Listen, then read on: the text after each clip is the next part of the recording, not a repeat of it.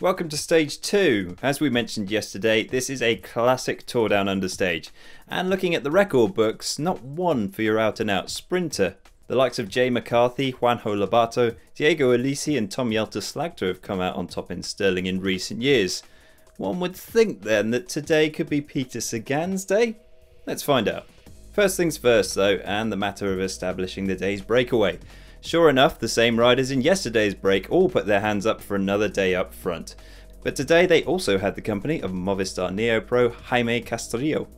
I will be indebted forever to the Movistar website for that flawless pronunciation.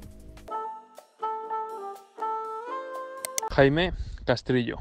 Dimension Data's Nicholas Dlamini leads the King of the Mountains classification and didn't have to wait long for a chance to build his advantage. He was first to the summit of Tea Tree Gully Hill, and after just 13 kilometers his involvement in the breakaway was over with his KOM points safely in the bag.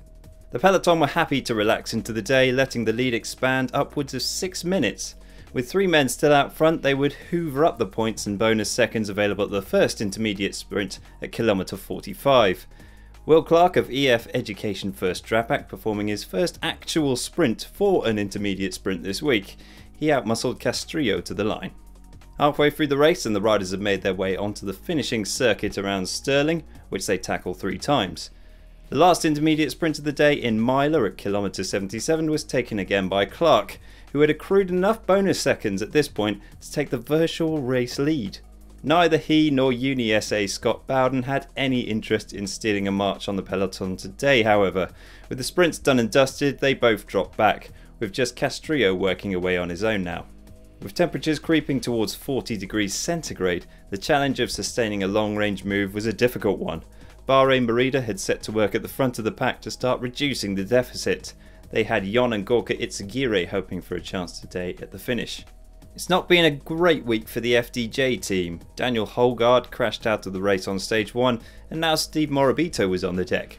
We understand that the medics had to pop his shoulder back into its socket before he then got back on his bike. Certainly a candidate for Matt's list of toughest riders. Meanwhile up front, the impetus from Bahrain Merida had cut our plucky Spaniards' lead significantly. By the time they came round for the third and final lap, Castrillo was caught, and with the hilly circuit it was a reduced bunch of around 50 riders now in the front group. This notoriously tricky uphill finish saw Anthony Roux light the touch paper and Daryl Impey followed up, closely followed by Sagan.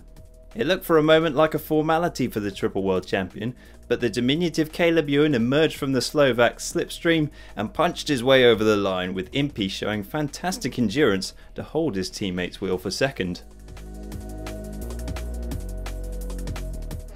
Oh, I'm out of breath right now. It was a super tough finish, and it's one that we were also unsure about whether I'd make it over the top. But you know, the boys, they put me in a perfect position again, and you know, I just love seeing them, you know, back me 100% even after some results that we weren't hoping for. Yeah, so for them to back me on the stage, it probably doesn't even suit me. It means a lot. That victory puts Ewan into the Yoka jersey for now. Andre Greipel found the pace a little too hot to handle today and was happy to roll in with the gruppetto.